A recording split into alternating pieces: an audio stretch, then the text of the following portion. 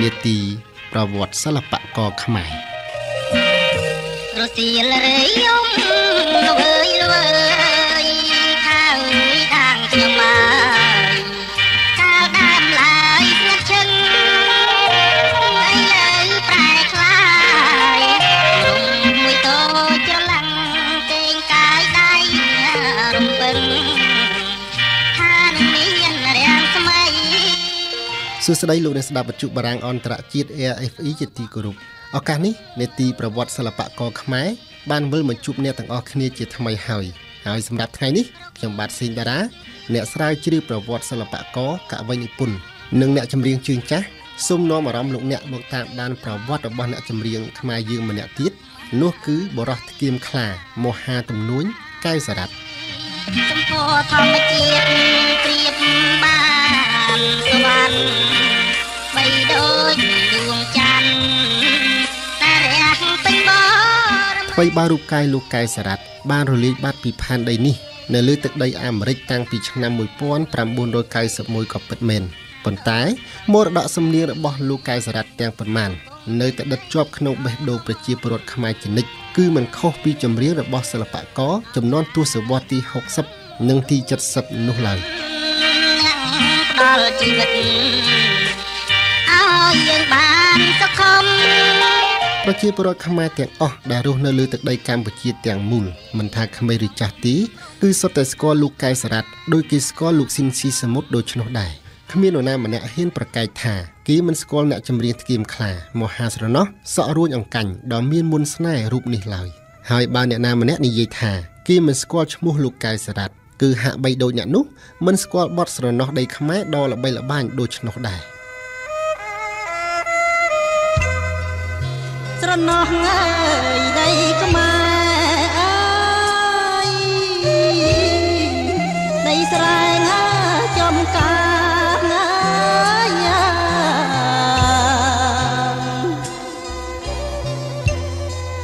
ចិត្តខ្ញុំស្នេហាអើយមានភ្លេចឡើយចាប់កំណើតនៅថ្ងៃទី10ខែមីនាឆ្នាំ1956ត្រូវនឹងឆ្នាំវកលោកកែវសារ៉ាត់មានឈ្មោះដើមថាឈុំតេះកើតនៅភូមិវត្តកំផែងស្រុកបាត់ដំបងខេត្តបាត់ដំបងឪពុករបស់លោកឈ្មោះយតឈុំចំណែកម្ដាយរបស់លោកឈ្មោះក្រឹតសារ៉ាន់លោកកែវសារ៉ាត់មានបងប្អូនសរុបទាំងអស់ដល់ទៅ7នាក់គឺប្រុស3និងស្រី4នាក់ហើយក្នុងនោះលោកគឺជាកូនទី2អាយុបាន8ឆ្នាំកុមារកែវសារ៉ាត់ត្រូវឪពុកយកទៅឲ្យរៀនជាមួយព្រះសង្ឃនៅវត្តបច្ឆាក្នុងស្រុកកំណើតឯបាត់ដំបងនោះកែវសារ៉ាត់គឺជាក្មេងឧស្សាហ៍ព្យាយាមនិងតែងជួយធ្វើការងារផ្សេងៗដោយក្មេងវត្តដទៃទៀតដែរកាលនៅក្មេងនោះកុមារកែវសារ៉ាត់បានធ្វើឲ្យគេឯងកោតសរសើរនិងអស្ចារ្យគ្រប់គ្នាគឺកុមារនេះចេះស្មូតបានយ៉ាងពិរោះហើយអាចយកមាត់ដេញដូចជាសម្លេងចាប៉ីបេះបិទតែម្ដងទីបកសលនេះបានធ្វើឲ្យព្រះចៅអធិការវត្តពេញប្រទេសក្រៃលែងហើយតែងតែនាំកុមារនេះទៅស្មូតប្រគិនសម្ដេចព្រះសង្ឃរាជគណៈធម្មយុត្តទ្រង់សម្ដាប់ជាញឹកញាប់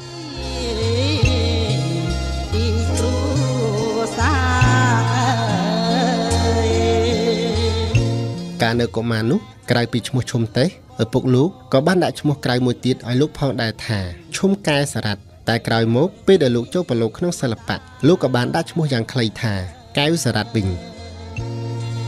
ប្រទាំងអើយសង្សារដោយពិតនោះក្នុងអំឡុងទសវត្សរ៍ឆ្នាំ1960និង70ខណៈដែលវិស័យតន្ត្រីខ្មែរកំពុងរីកចម្រើនយ៉ាងខ្លាំងក្លានិងមានអ្នកចម្រៀងជាច្រើនដូចជាលោកស៊ីនស៊ីសមុទ្រលោកសុម៉ាត់និងលោកអិនយេងជាដើមកំពុងតែល្បីល្បាញនោះលោកកែវសារ៉ាត់នៅជាកុមារនៅឡើយក៏ប៉ុន្តែនិស្ស័យសិល្បៈរបស់លោកមានយ៉ាងជោគជ័យគឺលោកចូលចិត្តច្រៀងលេងតាមបទចម្រៀងរបស់កំពូលសិល្បករទាំងនេះជានិច្ចហើយចេះចាំនៅបទចម្រៀងនានាជាច្រើនដែលលោកចូលចិត្តទៀតផង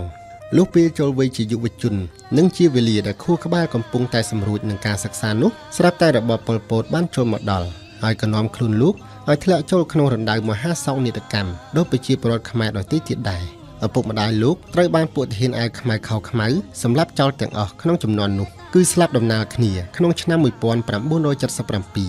ឯបងប្អូនលោកមួយចំនួនក៏ត្រូវស្លាប់ជាមួយឪពុកម្ដាយលោកផងដែរ លុះក្រោយពីដែលរបបប្រល័យពូជសាសន៍ប៉ុលពតដួលរលំនៅដើមឆ្នាំ1979លោកកែវសារ៉ាត់ដែលពេញវ័យកំឡោះទៅហើយនោះបានក្លាយជាកូនកំព្រា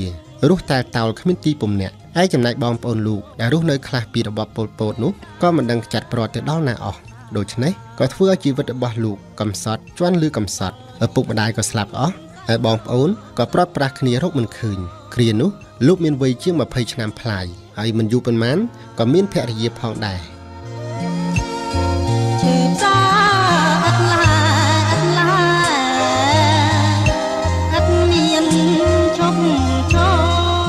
និយាយពីស្រុកទាសវិញពីនោះថ្មីត្បិតតែប្រទេសបានរំដោះទៅហើយមែនក៏ប៉ុន្តែខេត្តបាត់ដំបងឧត្តរមានជ័យនិងខេត្តជាប់ព្រំដែនដទៃទៀតស្ថិតនៅក្រោមការគ្រប់គ្រងមួយចំណែករបស់ទាហានប៉ុលពតនៅឡើយដូច្នេះហើយក្រោយមកលោកក៏បាននាំភរិយារត់ភៀសខ្លួនជាមួយប្រជាជនខ្មែរដទៃទៀតទៅកាន់ជំរំខាវីដាងព្រំដែនខ្មែរថៃព្រោះកាលនោះទឹកដីបាត់ដំបងមិនទាន់មានសុវត្ថិភាពនៅឡើយគឺទាហានប៉ុលពតតែងតែចេញអុកឡុកស្រុកភូមិនិងនៅតែបន្តការច្បាំងគ្នាជាមួយទាហានរដ្ឋាភិបាលនិងទាហានវៀតណាមដែលមានវត្តមានពេញស្រុកខ្មែរនៅគ្រានោះមិនឈប់ឈរ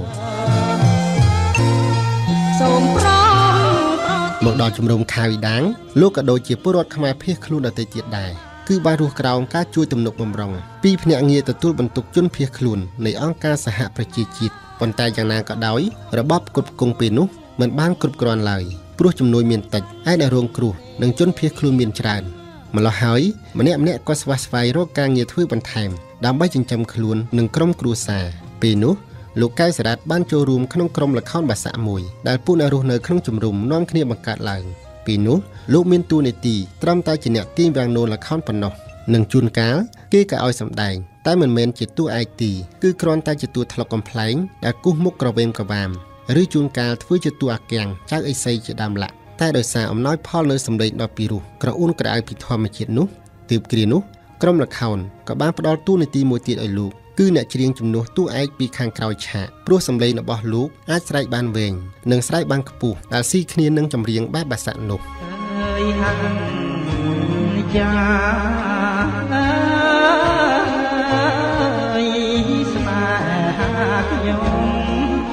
បែរមកស្នេហាវិញខណៈពេលកំពុងរស់ត្រដាបត្រដួសនៅជំរំខាវីដាងរងចាំអង្គការសហប្រជាជាតិបញ្ជូនទៅប្រទេសទី3នោះស្រាប់តែភរិយារបស់លោកក៏បានផាត់លោកទៅយកប្រុសថ្មីទាំងកូននៅខ្ចីមិនទាន់ទាំងបានមួយខូបស្រួលបួលផងដោយទុកឲ្យលោកនៅចិញ្ចឹមកូនម្នាក់ឯងយ៉ាងខ្លោចផ្សា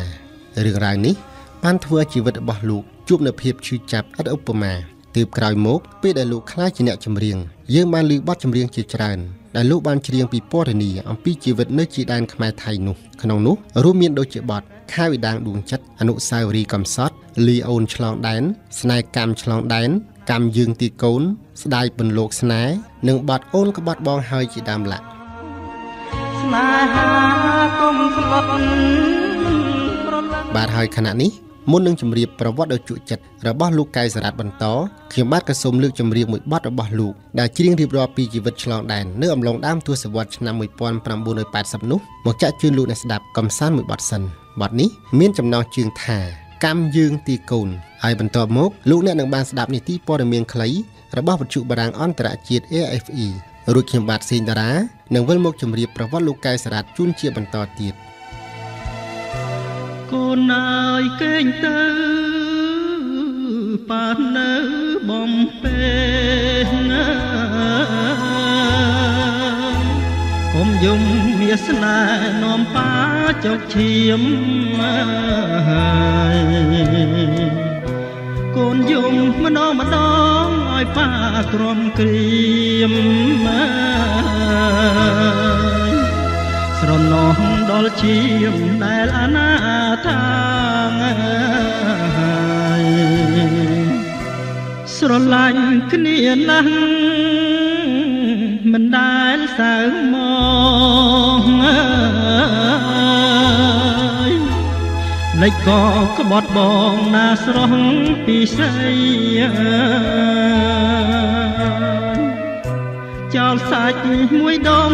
ឲ្យស្គមរីងរៃហក់ចោលរូបប្តីឥតក្តីមេត្តាអ កូនសំឡាញ់ស្មើនឹងជីវិតថ្ងៃនេះយើងពិតកំព្រាឯកាងធ្វើម្ដេចម៉ែកូនត្រូវការដុល្លារលេចអនុសាកុំសត់ឆ្លងដាន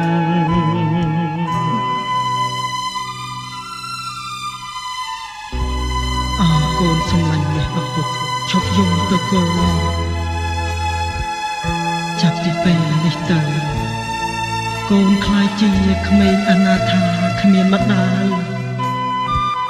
តែនៅមានឪពុកថ្នាក់ថ្នមថាតាមយថាកម្មយើងទៅចុះ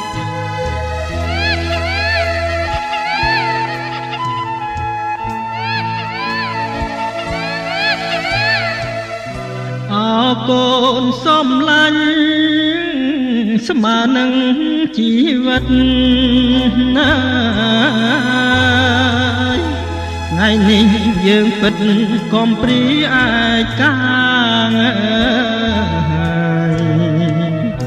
ធ្វើម្ដេចម៉ែកូនត្រូវការដុល្លារលេចអនុសាកុំសត់ឆ្លងដាននេះគឺកម្មយើងមកពីបពេលជាងមិនរួចទេនៅលើលោកីនាំកូនធ្វើទៀនសាងស្ពានជាថ្មីបញ្ជារូបស្រីផិតប្តីកម្មគុណ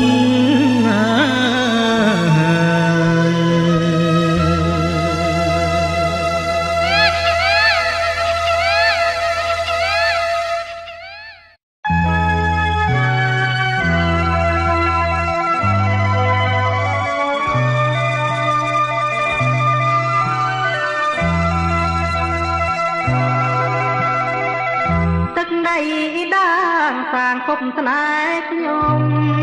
មានម្ចាស់ព្រៃភ្នំជួយជីសាងសី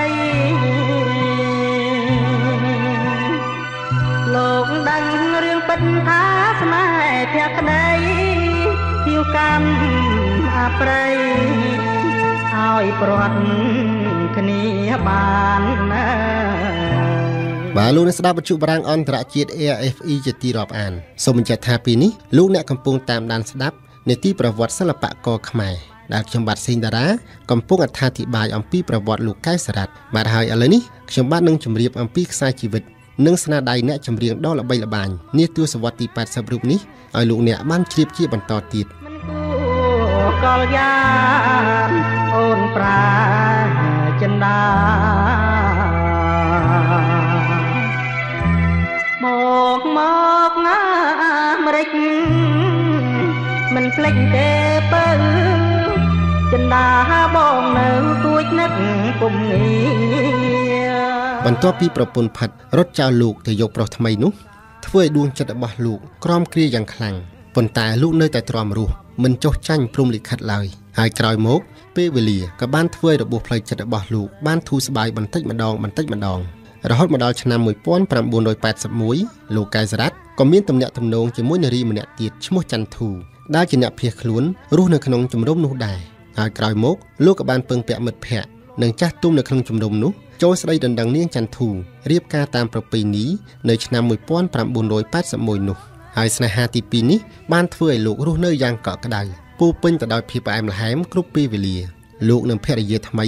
រស់នៅក្នុងជំរំខាវីដាងរហូតដល់ដើមឆ្នាំ1983ទើបមានវាសនាត្រូវបានអង្គការសហប្រជាជាតិបញ្ជូនទៅរស់នៅឯសហរដ្ឋអាមេរិក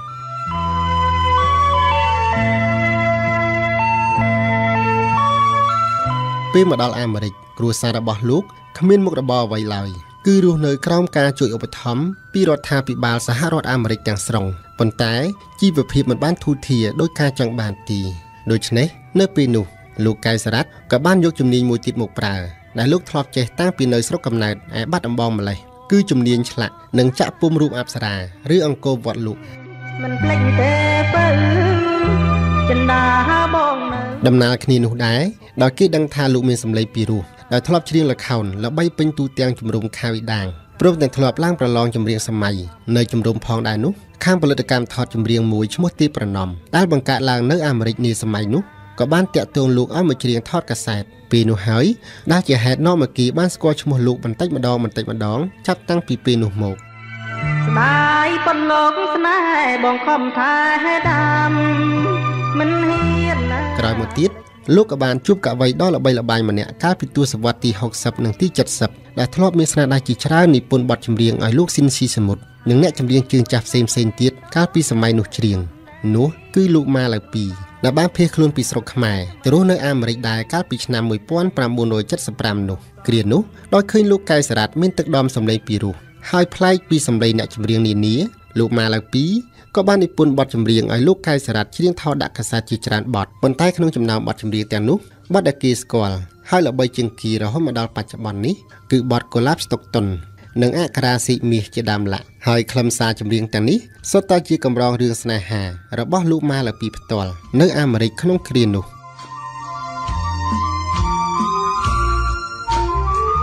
គាត់ជួនថ្ងៃបំស្ទង់តន់ណាមកដល់ភ្នែកខ្ញុំសនតល់ថតតល់កូឡាបមួយតអូនរំជូនពរមត្រង់លោកផងប្រឡោកផងញញឹមរាំងទាំងពីងពងដងបដងភ្ញៀវភ្ញាំងទាំងដៃក៏ឡាប់ទឹកតន់លោកគុណណាមិនឆាតដោយខែរាំងអាតក៏ប្រាំងជើងព្រៃកំពុងក្រពុំតុងតងពេញវ័យពេលដែលបានឃើញទាំងស្រីចិនបងមីលោបលួចស្នេហាបើសិនជាអូនដឹងម្លែងសំកែប្រលឹងអូនខឹងនឹងបងទូលណែនអរាយំផងជេផងដឹងចិនបងចង់សងញ៉ាចិនភាំងក្ដីបងជាសេចមាសនេះរៀងណាគូគប់គ្មានបនខ្វះទ្របគៀងខ្លួនចោលទឹកដីព្រះអង្គសុខតន់មានគុណណាបារមីសូមជួយណែនាំសូមដីចេញពីកាំងវ័យប្រាប់កូឡាបផងតាមរយៈស្នាដៃរបស់កវីស៊ីមាសរូបនេះក៏បានជំរុញឲ្យគេឈ្មោះលោកកែវសារ៉ាត់កាន់តែល្បីសុសសាយក្នុងចំណោមពលរដ្ឋខ្មែរទាំងឡាយតាមបណ្ដារដ្ឋនានានៅអាមេរិកនោះហើយក្រុមហ៊ុនថតចម្រៀងនានាដូចជាផលិតកម្មបញ្ចពរកងចាក់ទឹកនិងផលិតកម្មមយូរ៉ាជាដើមបានតាក់ទងលោកទៅថតចម្រៀងដាក់កាសែតលក់ជាបន្តបន្ទាប់ប៉ុន្តែយ៉ាងណាក៏ដោយតាមការស្រាវជ្រាវយើងឃើញថាគេឈ្មោះរបស់លោកកែវសារ៉ាត់ល្បីល្បាញខ្លាំងមែនទែននៅអំឡុងឆ្នាំ1985ក្រោយពីដែលលោកបានរាប់អានបរិសម្នាក់ធ្វើជាបងធរនោះគឺលោកឆានឈួរដែលមានកំណើតនៅខេត្តបាត់ដំបងដោយលោកដែរកាលនោះលោកឆានឈួរបានបង្កើតផលិតកម្មថតចម្រៀងមួយដោយដាក់ឈ្មោះថាផលិតកម្មមយូរ៉ាហើយគឺនៅអំឡុងឆ្នាំ1985នោះឯងដែលបងធររបស់លោកម្នាក់នេះបាននិពន្ធចម្រៀងបែបបាសាក់មួយបទឲ្យលោកច្រៀងនោះគឺបទស្រណោះដីខ្មែរស្រណោះដីខ្មែរអើយ ស្រែងចំការ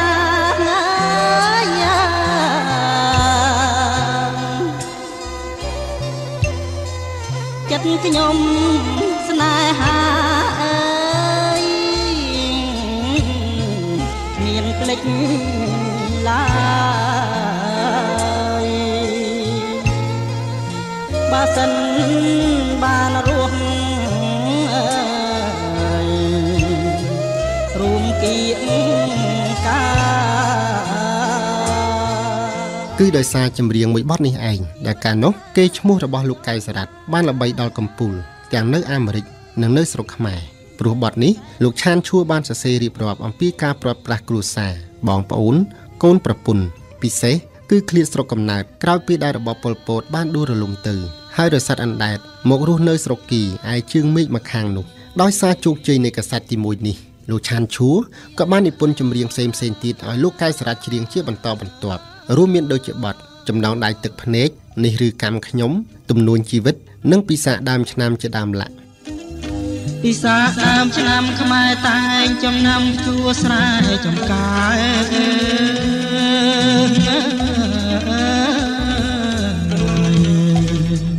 គ្រានោះគេមើលឃើញថាគ្មានអ្នកចម្រៀងខ្មែរនៅអាមេរិកណាម្នាក់អាចប្រជែងគេឈ្មោះជាមួយលោកកែវសារ៉ាត់បានឡើយជាមួយគ្នានោះកាសែតចម្រៀងរបស់លោកដែលគេទិញយកមកលក់នៅស្រុកខ្មែរក៏បានធ្វើឲ្យគេឈ្មោះលោកកែវសារ៉ាត់បានដាច់ទាំងអ្នកចម្រៀងក្នុងស្រុកទាំងអស់ផងដែរហើយផលិតកម្មនានាដែលបង្កើតក្រោយៗមកទៀតនៅឯទឹកដីអាមេរិកចាប់ពីពាក់កណ្ដាលទសវត្សរ៍ឆ្នាំ1980មកបានសម្រុករកលោកកែវសារ៉ាត់ថតចម្រៀងឲ្យពួកគេគ្រប់គ្នាហើយដែលញ៉ាំងឲ្យគេឈ្មោះរបស់លោកកាន់តែល្បីខ្លាំងឡើងថែមទៀតកាយព្រឹករីឆ្លងផុតដងព្រឹកព្រៃបងទឹមក្របីដឹកស្រីទៅស្រែ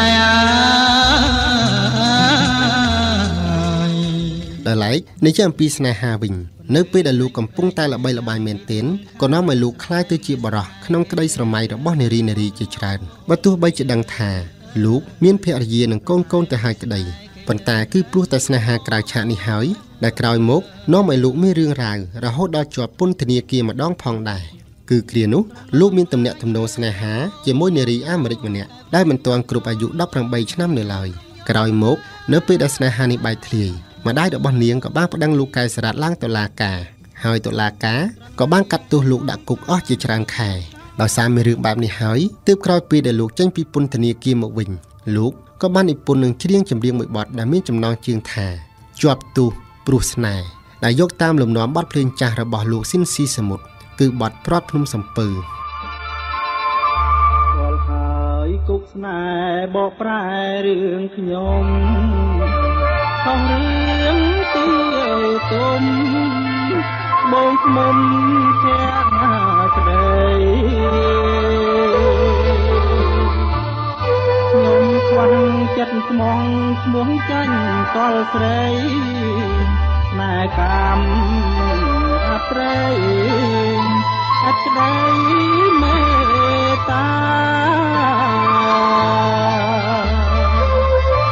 យុកម្មកំណាចអ្នកកាចវ័យម្លេះ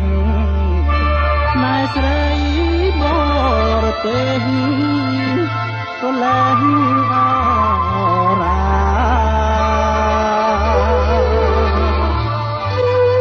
ខ្ញុំចូលភងឆ្លងទឹកនេត្រាជាប់ពន្ធនាគារក្រុមគ្រាដួងចិត្ត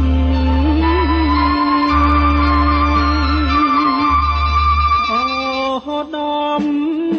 ស្នេហាខ្ញុំរយាខ្ញុំហើយបងជ្រុលហួហើយមកហើយជីវិតនិយាយអំពីអាជីពក្នុងសិល្បៈវិញក្រោយពេលដែលគេឈ្មោះល្បីល្បាញមែនទែនលោកកែវសារ៉ាត់ក៏បែកគំនិតបង្កើតផលិតកម្មថតចម្រៀងដោយខ្លួនឯងដោយដាក់ឈ្មោះថាផលិតកម្មជួងសម្រិតដោយលើកយកបទចម្រៀងចំនួនដើមរបស់លោកស៊ីនស៊ីសមុទ្រមកច្រៀងឡើងវិញនិងច្រៀងបទចម្រៀងដែលនិពន្ធថ្មីដោយខ្លួនឯងផងតែភាគច្រើនលោកយកតាមលំនាំបទភ្លេងចាស់របស់លោកស៊ីនស៊ីសមុទ្រព្រោះលោកមិនចេះនិពន្ធបទភ្លេងទីប៉ុន្តែក៏មានបទចម្រៀងនិពន្ធភ្លេងថ្មីទំនុកច្រៀងថ្មីផងដែរដែលអ្នកនិពន្ធផ្សេងបាននិពន្ធឲ្យលោកច្រៀង ហើយតាមការស្រាវជ្រាវចម្រៀងរបស់លោកកែវសារ៉ាត់បានចេញច្រើនមែនទែនចាប់ពីឆ្នាំ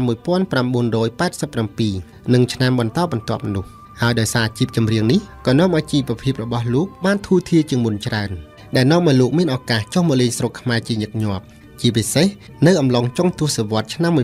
1980និងដើមទសវត្សរ៍ឆ្នាំ1990បងក្លៀតឆ្ងាយស្រុកធ្លាប់រស់សុខសាន្តបងក្លៀតកល្យានមករស់ផ្ញើប្រាណឆ្ងាយពីជើងស្នាក្លៀតស្រុកក្លៀតគុំក្លៀតចំការស្នេហ៍ក្លៀតស្ទឹងដងកាបងនឹងវាស្នេហ៍ធ្លាប់ពីទូភ្លេងបាត់ដំបងភូមិកំណើតខ្ញុំក្នុងតូចក្នុងធំកូនតូចស្រីមុំសងឆ្ងាយតែឯងហើយចំពោះការមកលេងស្រុកខ្មែរនេះគឺក្នុងបំណងមកកំសាន្តប៉ុណ្ណោះប៉ុន្តែផលិតកម្មថតកុនមួយចំនួនដែលបានដឹងដំណឹងថាលោកមកលេងស្រុកខ្មែរហើយធ្លាប់ល្បីឈ្មោះលោកតាំងពីដើមមកនោះក៏នាំគ្នាអញ្ជើញលោកមកថតចម្រៀងដាក់ក្នុងខ្សែភាពយន្តឲ្យគីជាហូហែអានុងសារីគុំអ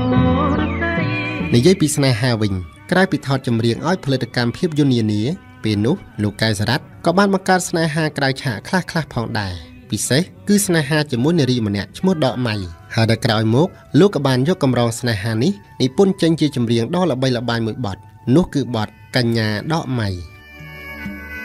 បានជួបបុប្ផាកញ្ញាដកម៉ៃសុបិនមួយថ្ងៃស្រមៃ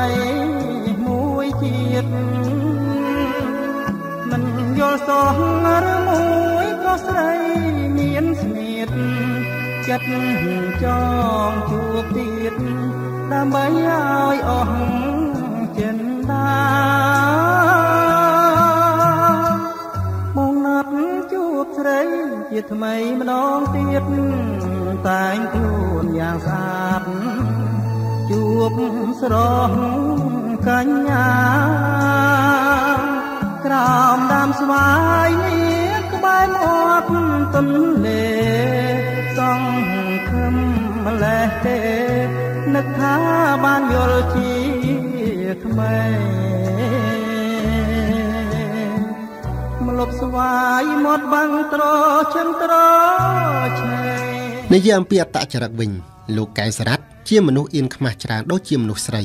លោកមិនសូវចូលចិត្តបង្ហាញមុខឲ្យគេឯងស្គាល់ជាសាធារណៈទេឯចំពោះការច្រៀងវិញគឺលោកច្រៀងបានតែក្នុងស្ទីឌីយោដែលបិទជិតមិនឲ្យគេឈរមើលឡើយតែអាចស្ដាប់ខាងក្រៅស្ទីឌីយោបានហើយបើសិនច្រៀងបាត់ឆ្លើយឆ្លងគឺត្រូវយកវាំងនូនបានកណ្ដាលមិនឲ្យអ្នកចម្រៀងស្រីមើលលោកឃើញទើបលោកច្រៀងកើតបើមិនដូច្នេះទេគឺលោកច្រៀងខុសភ្លេងខុសទំនុកទៅមុខមិនរួចឡើយហើយបើនិយាយអំពីការឡើងច្រៀងលើឆាកតន្ត្រីវិញគឺលោកតែងតែបដិសេធជានិច្ចព្រោះកាលណាមានមនុស្សច្រើនកុសកឈរមើលនិងស្ដាប់ច្រើនពិសេសមានសម្លេងហ៊ូកញ្ជ្រៀវផងនោះគឺលោកច្រៀងកាន់តែពិបាកលើសកន្លែងណាទាំងអស់ដោយសារមូលហេតុទាំងនេះហើយទើបគេកម្រឃើញលោកច្រៀងតាមឆាកតន្ត្រីប្រគំខាងក្រៅណាស់គឺទាល់តែករណីចាំបាច់ឬពិធីសំខាន់បំផុតទើបលោកព្រមឡើងច្រៀងទាំងទិសទាល់មែនទែន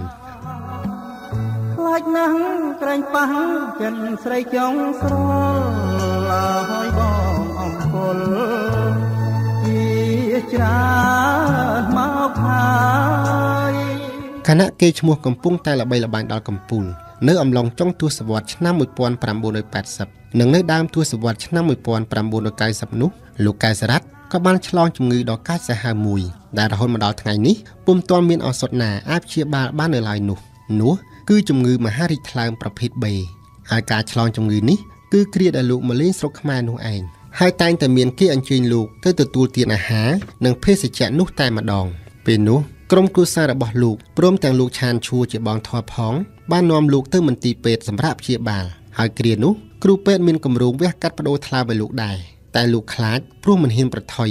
ណាមួយមិនអាចឆ្លងកាត់ការវះកាត់ធ្ងន់ធ្ងរបែបនេះដូច្នេះពេលនោះលោកក៏បានលួចរត់ចេញពីមន្ទីរពេទ្យប៉ុន្តែក្រោយមកលោកក៏បានសម្រេចថានឹងព្រមឲ្យពេទ្យវះកាត់បដូរថ្លើមចេញប៉ុន្តែពេលនោះស្រាប់តែពេទ្យលែងទទួលវិញព្រោះហួសពេលទៅហើយណាមួយក៏ព្រោះតែកំហុសរបស់លោកដែលលួចរត់ចេញពីមន្ទីរពេទ្យតាំងពីមុននោះផង ពេលនោះលុយកាក់ក៏ព្យាបាលជំងឺស្ទើរអស់ពីខ្លួនឯគ្រូពេទ្យក៏មិនទទួលវះកាត់ទៀតធ្វើឲ្យអ្វីឈានទៅដល់ភាពអស់សង្ឃឹម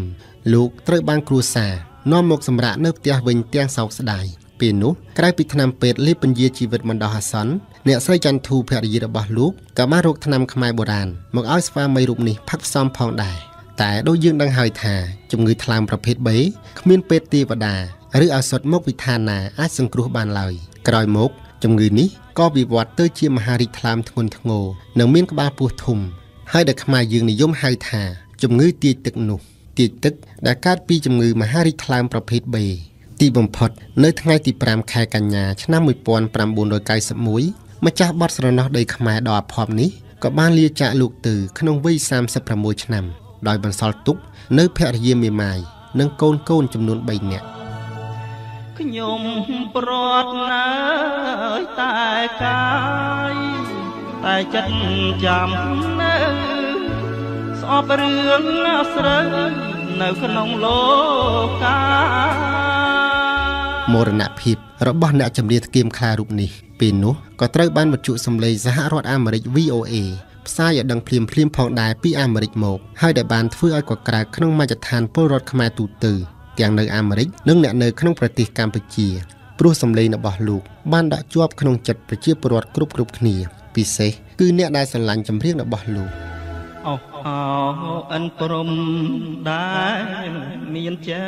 ស្ដាប់បាទនេះគឺជាប្រវត្តិសង្ខេបដ៏ជក់ចិត្តរបស់លោកឈុំតេះហៅកែវសារ៉ាត់បាទហើយចុងក្រោយនេះមុននឹងគោរពលាលោកអ្នកស្ដាប់ខ្ញុំបាទក៏សូមផ្ញើចម្រៀងដ៏ល្បីរបស់លោកកែវសារ៉ាត់មួយបទជាចំណងដៃចំពោះការតាមដានស្ដាប់របស់អ្នកទាំងអស់គ្នាបទនេះមានចំណងជើងថាស្នេហ៍កម្មឆ្លងដែនហើយថ្ងៃស្អែកខ្ញុំបាទសេងតារានឹងនាំយកប្រវត្តិសិល្បកររៀមច្បងយើងមកអត្ថាធិប្បាយជូនជាបន្តទៀតសូមអរគុណឆ្លងដែនដួលណែនអរាកាត់ក្រកកាត់ព្រៃព្រឹក្សាវាសនាកំសត់ណាងអូនដៃម្ខាងអោបស្រីដៃម្ខាងបងបីកូនស្នួនវេទនាស្ទើរជីវិតសូនតើអូននាងចាំបានទេអកលដីថ្មីស្រីអូនផ្លាស់ចិត្តដូចពុំក្បាលពីក្បត់ផិតទ្រូងប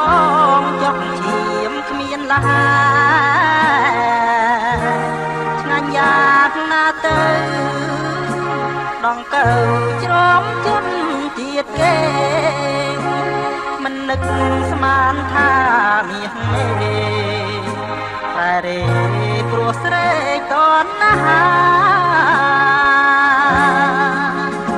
ជេរឿងជូនពោស្រីចិត្តសាបានលោបលួចបាក់សោសុវណ្ណឲ្យព្រៀនពួនរួមកាយ៉ាងគឺច្បាស់នឹងប៉ុណ្ណេះស្រីប្រឹងប្រកែកដងសាចំណងស្នេហ៍យើងកំព្រាជីវ៉ាស្រ័យក្បត់បំពេញ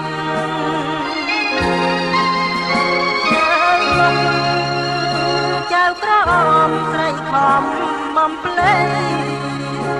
អស់សាចៅព្រំចារីផុតភ័យពីតនកម្មបាន